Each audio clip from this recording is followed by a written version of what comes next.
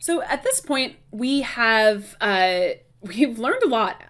We've learned about editing and inserting data, a lot about formatting, and a lot about navigating through Excel. So we've completed our introduction to Excel, and we're ready to get into the meaty parts, the first being functions. So I want you to open up the file that comes with this course called Excel Drills. And while you do that, I'll just kind of give an overview of Excel functions. Excel functions are pre-built combinations of operations in Excel that really facilitate spreadsheet analysis. There are over 300 functions, which are grouped into various categories. And as you can imagine, pretty much infinite possibilities of what you can do with those functions. So functions themselves are useful on their own, but they do become more powerful when they're combined together.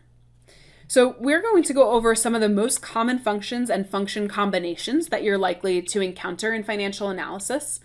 But you really could take an entire course that goes on for a long time to really master all of the functions that Excel has to offer.